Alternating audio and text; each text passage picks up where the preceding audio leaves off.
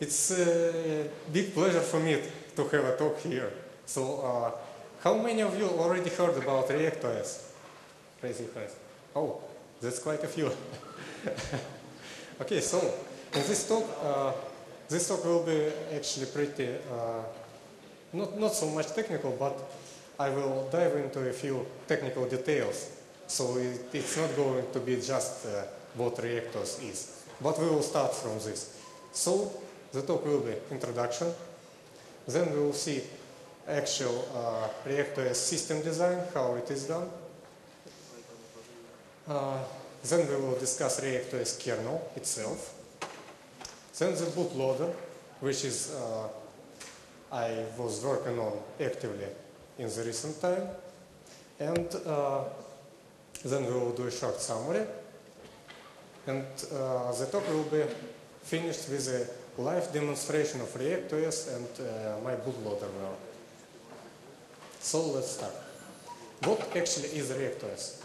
It started about 10 years ago as an attempt to do the same thing which Linus Torvalds did with Unix. Because in the 70s the dominant operating system was Unix. And he decided to provide a free implementation of the Unix system and called it Linux.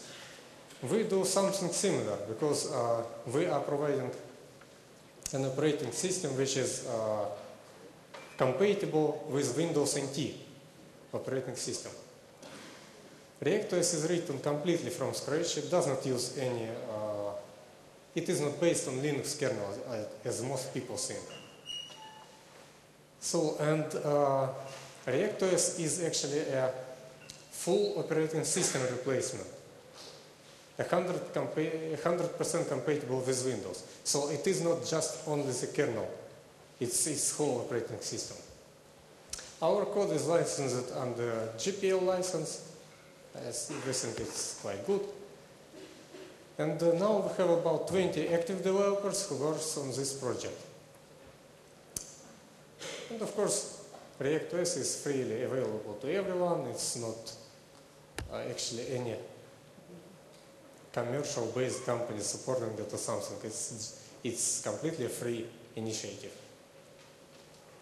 So let's see about the ReactOS design. As you see, it's classic design of Windows NT kernel. ReactOS aims and actually goes to completely mimic the Windows NT kernel internal architecture, public interfaces, the driver stack, and application stack, so that our system is completely compatible. As you see, this is usual thing for Windows NT kernel, and it's not related to Linux in any way, the architecture. Let's see what the kernel consists of. Actually, the kernel consists of a few files. It's kernel itself, its hardware abstraction layer, its device drivers. Also, we have to provide some components to the system which are needed for it. So this is Win32 subsystem, which provides application program interface for Windows applications actually. Then we provide networking drivers, complete networking stack, because it's not possible to go without it. We provide GDI, user interface, we provide DirectX and OpenGL libraries for graphics support. Of course, we use, where it's possible, we use open source projects. For example, in networking, we use a complete TCP/IP stack implementation from library OSKit TCP. In OpenGL, we use Mesa, of course. And in DirectX, we share some work with Wine project. So let's see, what is hardware abstraction library? It is done as a DLL file, which is referenced by the kernel itself. NTOS kernel exe. And technically we try to make it so that exported APIs correspond to the ones of Windows 2003 Service Pack 1 Windows.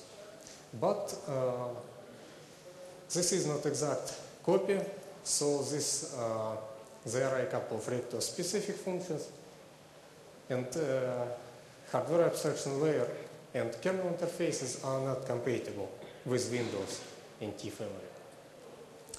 As of now, we have UP and MP versions, but right now the most actively worked on are on a single processor-based version of hardware abstraction library. As a proof of concept, we made also an Xbox version of hardware abstraction layer, which provides ReactOS a unique ability to work on Xbox game console, because even Microsoft did not plan to make Windows working on Xbox, but ReactOS already works. So what is NTOS kernel exactly? It's actually what is called the kernel itself. Physically, it is done as a portable executable, which reference a few other DLLs like hardware abstraction layer, debugger interfaces, and boot video support, and some others. Our kernel is developed completely from scratch. As I already said, it's not based on Linux or any kernel code. And bootloader does actually all the work on loading kernel, its DLLs, setting up hardware trees, and stuff like that. So let's see. Architecture of the kernel.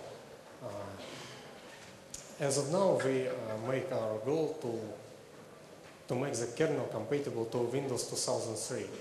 It's the most up-to-date and, as we think, the best kernel out there of Windows NT family. So it worth aiming at.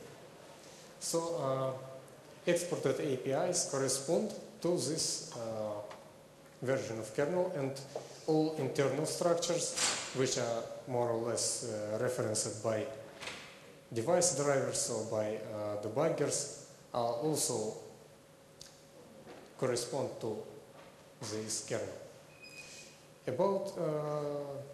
There are some questions about methods of development of our kernel, and certainly we base our work mostly on only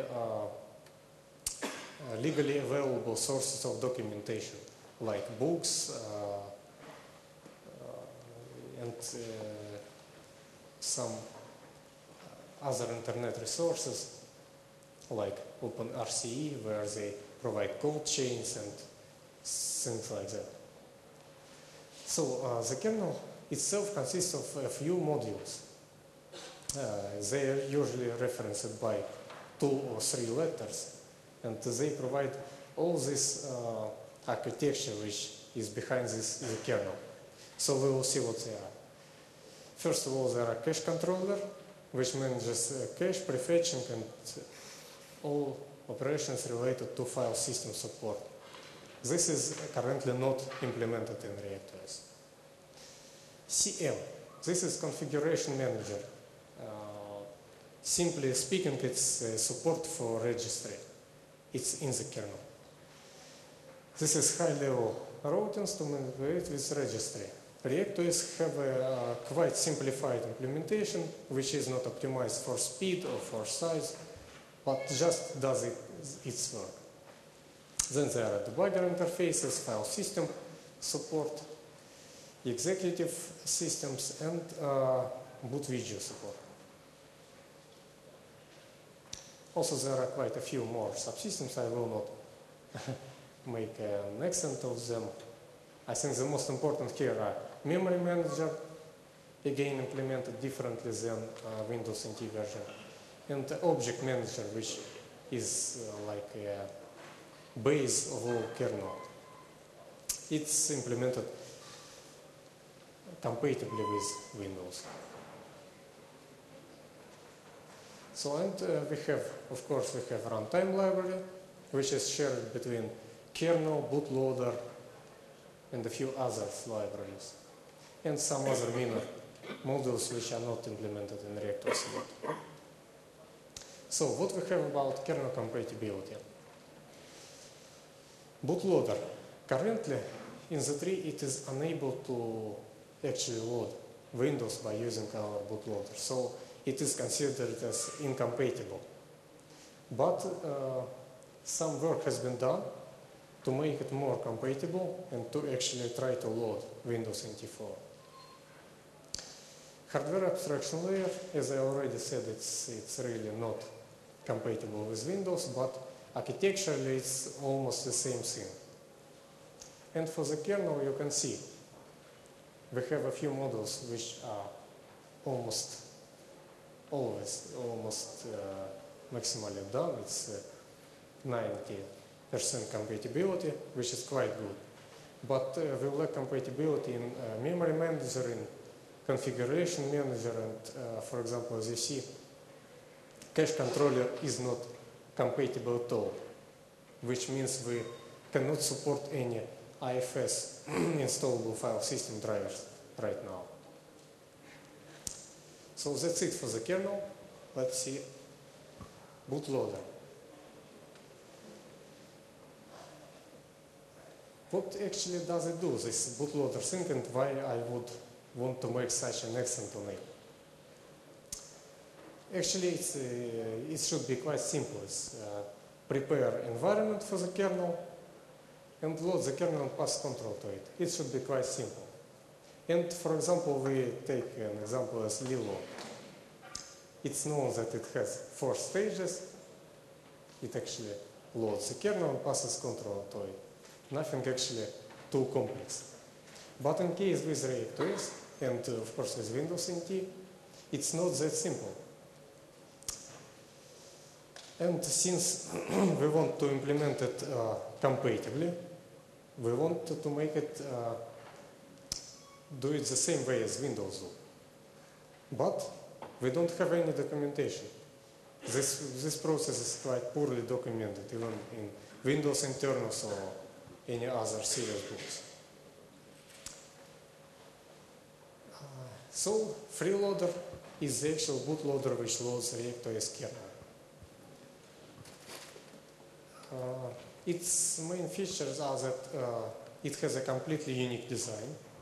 Again, it's not similar to Grub, it's not similar to Microsoft's NT loader, and of course it's not similar to Lilo. But it has a portable architecture, which makes it possible to make freeloader working on usual PC, x86 architecture, on Xbox, on PowerPC, and we plan to support other platforms too. But the aim is, as always, to provide the same environment to the operating system kernel, which the same environment which NT loader provides, so that we would be compatible. But we use a different technology here. Let's see, so what's that complex in this loader? Because it should be quite simple. We load the kernel.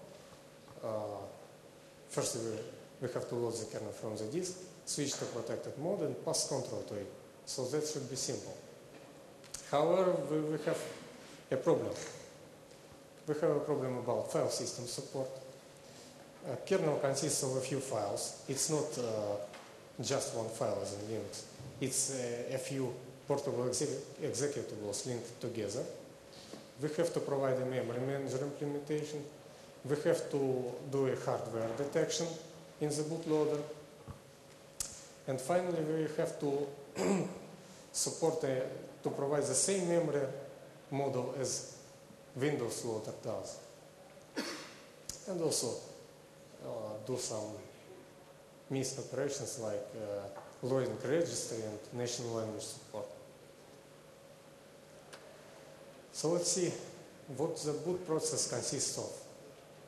First of all, we load the freeloader actually into the memory and initialize its memory manager. Then we load settings from an INI file and show a menu to a user. This thing looks like a typical loader does. Then, when user selects to boot some operating system and the kernel is set to Windows, because freeloader allows to boot Linux and other operating systems, we have to distinguish this. So, this is load and boot Windows. This is actually the main function which provides a booting process. So, the steps. First, it is an opening file system where kernel resides. It gets parameters, any if user pass.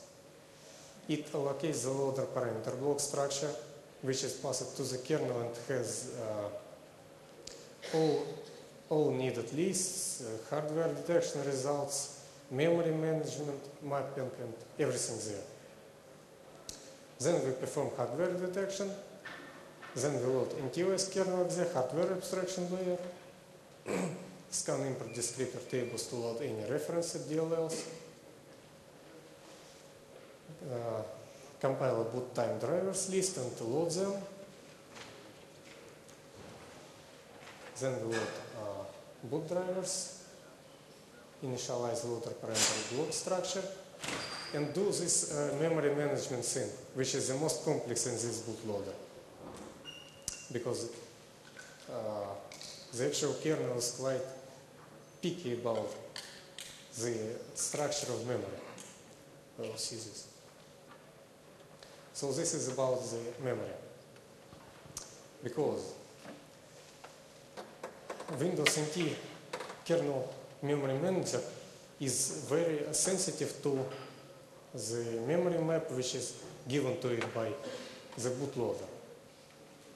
So, by a number of experiments, I compiled some requirements which Windows would need. So, it wants a memory descriptor list which maps the whole memory. Then it needs a page directory entry and page table entries which describe the all stuff allocated during the boot process and the memory actually. Then we need a special hardware abstraction layer page table entry for special mapping like PCR and TSS. And we need to switch CPU to protected mode and page mode, of course. So, but we have to obey to some rules, because only the first 16 megabytes can be allocated and mapped to PE. If we map more or less, kernel will not boot. Then memory descriptor list must cover all available memory in the system. So it's not related to the actual mapping. And the last rule is that the quantity of memory descriptors in the list must not be over 30. Otherwise kernel bug checks. I don't know why Microsoft put this limitation, but maybe it was due to historical reasons, I don't know. So, lower 2 gigabytes of virtual address space are identity and contiguously mapped as physical memory, as user space. And higher 2 gigabytes are called as kernel space and mapped only actually what is really allocated there. So we have user space is contiguous and kernel space has some holes. As the last thing, we have to properly fill selectors. So starting with GDT and IDT tables, then we have to set CSDS and TSS to proper values. Then we have to load TSR, clear GS, and point FS to PCR. And only once we have done all this, we can actually boot the kernel, and it should work. So back to ReactOS. This is how it looks like back into reality. As you see, it looks like actual real Windows replacement. We even made an Explorer replacement, which has quite similar interface. You see this start menu. We have ABI Word installed. We have Mirk installed, which is just downloaded from the internet and set up there. Firefox, of course, works. All this.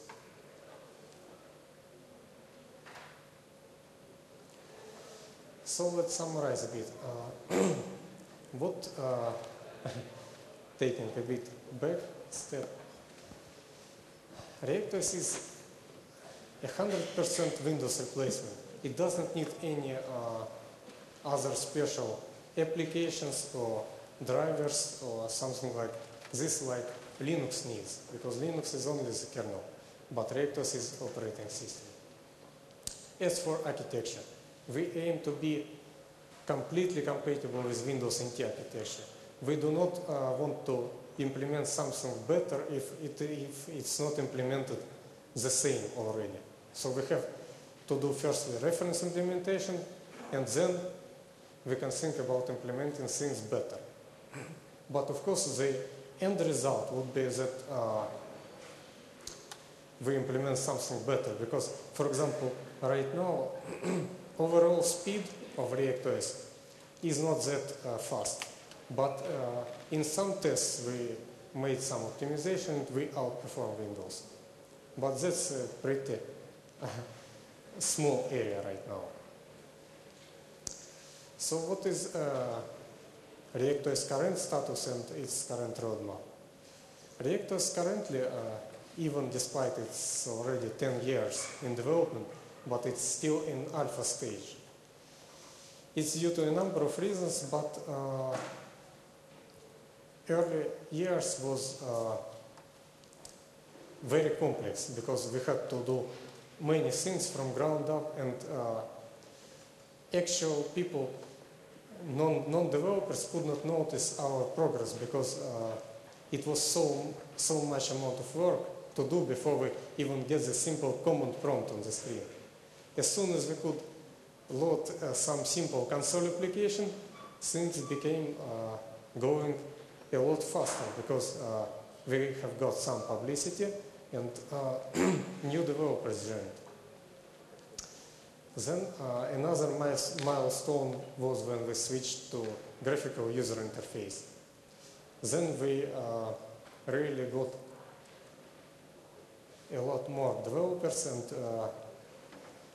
development again started to be increasing the speed. So now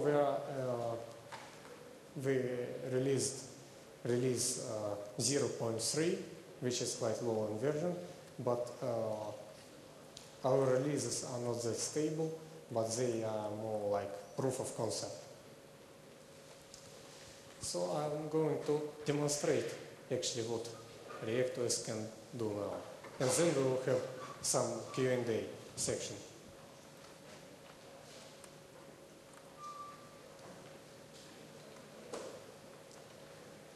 So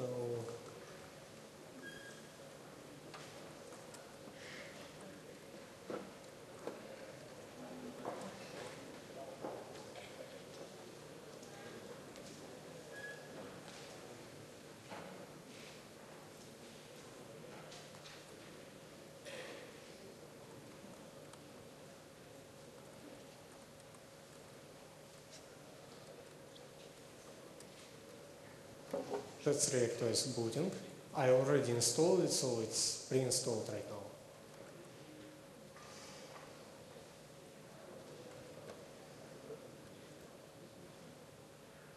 Yeah, it found a VGA display controller of QEMU, but I'm not going to install drivers for it right now. So we have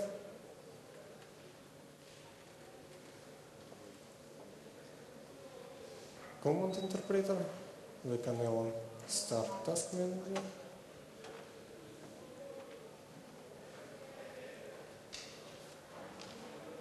Yeah, it looks pretty much similar to Windows 1.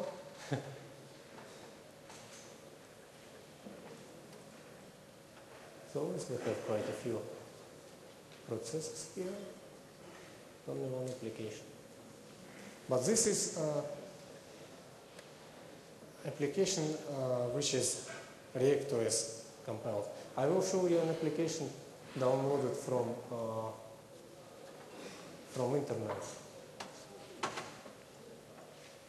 Let's see, for example.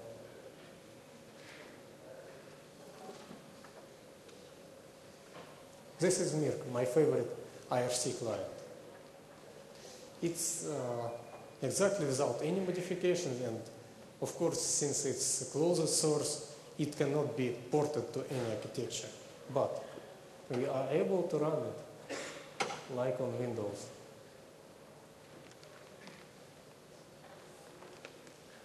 Some slowness.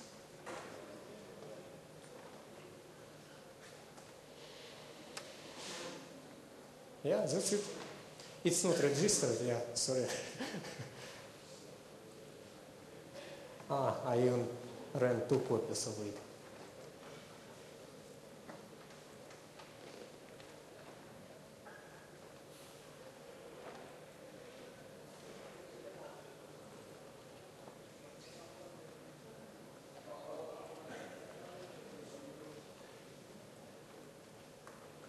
Yeah, a bit slow, because it's QEMU.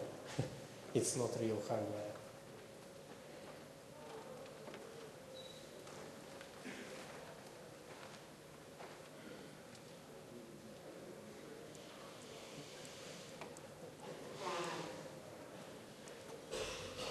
So in the meanwhile, it works. Let's do a Q&A section.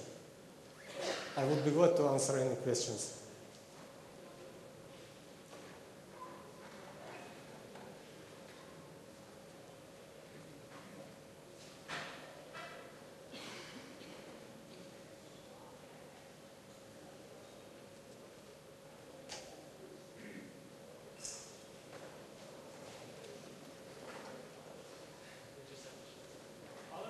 Okay.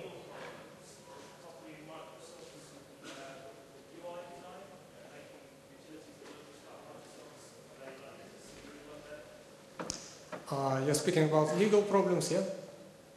Yeah, this is pretty much sensitive topic, because even if we want to do this as close to Windows as possible, there are laws and there are patterns which we have to avoid. So we analyze this situation very thoroughly, and we copy only things which cannot be copyrighted or cannot be patented. All patented implementations, we have to avoid this, because that's it. But as for architecture, as for design, as for public APIs, as for some function names, all this cannot be copyrighted, and of course we use it.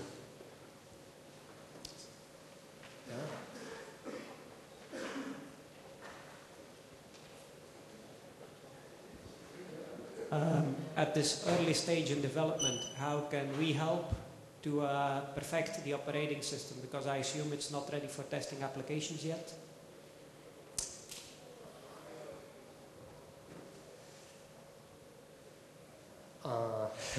I didn't really understand.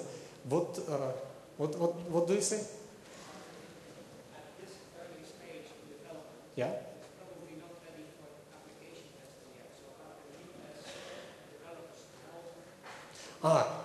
Yeah, thank you for the question. Yes, what we always say, because when people see these releases, they start to think that we already provide a system which is usable for everyday use and can actually be used. But that's more even a proof of concept, because it's not stable, it's not feature complete, it may easily crash, and as of now I'm demonstrating it only in QEMU, because I do not want to install it on this laptop on real hardware, because it's not production stage yet. But as a developer, we have quite a good advantage, because every developer can help by developing some components and testing them on our target Windows. For example, this some control panel applets, yes, CPL. I will show them.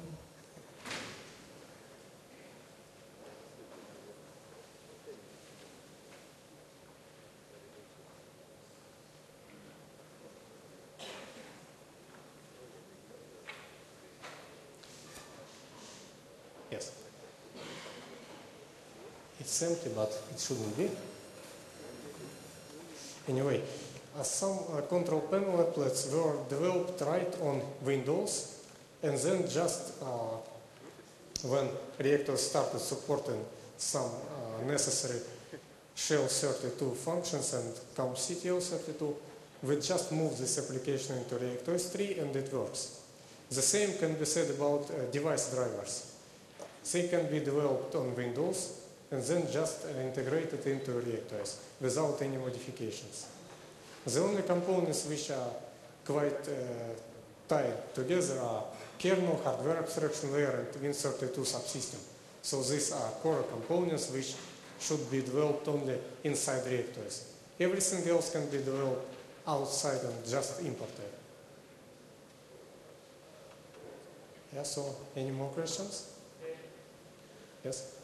Do you think that ReactOS is going to be in the position that Linux is in now, where it's actually in use in the corporate world, and if so, when? Yeah, I think ReactOS is going to actually, we have quite a wide niche in the market for the operating system of this kind, because there are a vast majority of Win32 applications, and right now only Windows and Linux plus Wine can run them, but there are no free and open source operating system which would support Win32 API. The same can be said about native API of Windows again as for device driver support, because as we know, unfortunately, not all hardware vendors provide drivers for Linux, so it can be a problem. ReactOS avoids this problem too.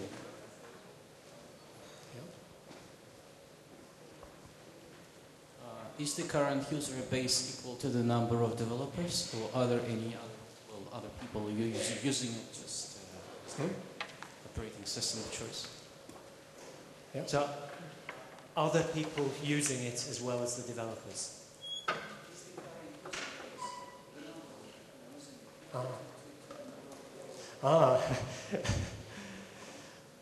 Actually, we have quite a few people interested in it, but of course we cannot say right now about users of operating system, because this operating system cannot be used right now. So it's mainly, we call these people as testers, because they mainly test our results. But our developers and testers number differ a lot. We have only, as I said, only 20 active developers, but as the number of people interested in ReactOS, I can say we have about 5,000 unique visitors on our website every day, so people are interested. Yes? Have you implemented the blue screen of death, and how? Sorry? So, have you implemented the blue screen of death? Oh, yes, of course.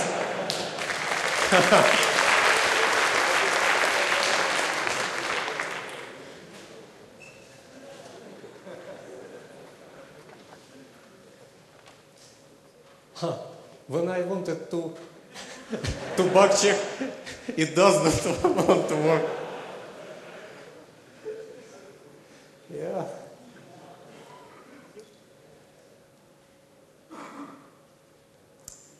So, and I will demonstrate one more thing, which should be interesting.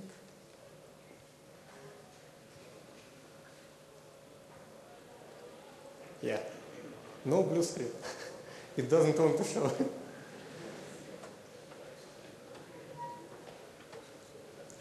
Okay, so in my talk I mentioned a work on bootloader, which is, should be compatible with Windows and should be avoiding Windows. I will demonstrate one thing which I never showed yet. This is anti-loader. I boot our freeloader with it. And then I boot Windows anti-kernel by using freeloader.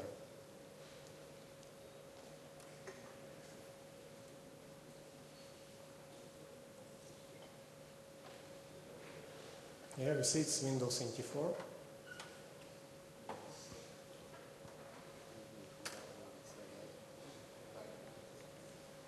Quite slow, but going.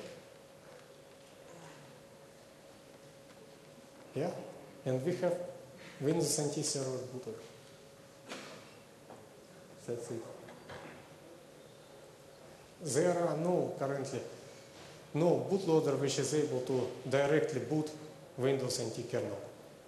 I think this work could be used in Linux BIOS project, for example, to directly booting not only Linux but Windows too from BIOS, and maybe some other appliances. Before you were talking about crossover Office, there's also Wine, which does the same thing, and it's also open source. So what's the difference between using Linux and Wine and using ReactOS? Yes, we share a lot of code with Wine, but why the Linux plus Wine solution would not work in long term? Wine is a compatibility layer. It will never be a complete replacement for operating system. But ReactOS aims to be a complete replacement. So we would not have this slowness in emulating. We would not need we have a completely written from scratch kernel and completely written from scratch Win32 subsystem. So all this in the long run should get us faster speed and maximum possible compatibility, unlike Wine, which is always limited to some layer.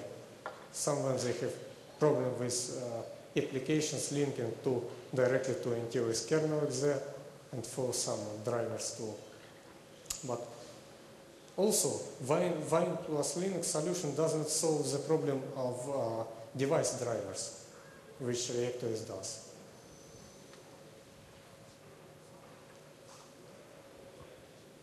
What's the status of the source code audit on ReactOS? What's the source code of? The status of the audit. A state? The state. Huh? You started an audit of the source code because you suspected some Microsoft source code in ReactOS. Yes. Since we are so close to architecturally and technically we are so close to Windows NT family that there are some suspicious people who think that we could use illegally obtained documentation sources, including the famous leaked source code. But this question is answered quite simple. Even before this public Windows source code leak, ReactOS already worked and already worked the same way. So, but to be sure, because we accept patches from anyone who says he has a real name and wants to submit a patch which works into the tree, we have to be quite suspicious about this code, and we decided to perform a full audit of the code, so we have all real names of developers, we have all documentation sources related to the developed code. So we have, so we just do this for future. So we should not end up in court with Microsoft suing us. We better make some actions right now to prevent this. This is the last question. Okay. You're aiming at the 2003 kernel. Yeah. Once you're there, how difficult is it to go to other versions of Windows, especially the embedded versions? Yeah, about different versions. For quite some time, ReactOS aimed Windows 94 kernel. And actually our device driver stack is still based on 94 architecture. But we decided to make a move to 2003 Windows kernel compatibility, because right now it's the most advanced kernel of Windows, and we do not want to actually to make any catch-up games. So we just aim 2003 right now, and I don't think we will change this for a few coming years. Does it answer the question? Yeah, I was actually wondering how difficult would it be to port ReactOS to the embedded version? Yes. Actually, it should not be that hard, because we even had a few people interested in so-called ReactOS embedded project, but since our kernel is not actually stable yet, no serious work has been done. But we really aim this embedded market, because ReactOS can be used in some point of sales machines, or in some other I don't know how they are called, this machines like ATMs and something like this, which currently license Windows, but they could move to ReactOS but still have their software in. So we really aim to this embedded thing, but right now we didn't make any efforts to it. So we just have this source code base which can be tuned to real machine demands. So thank you very much. Okay, thank you.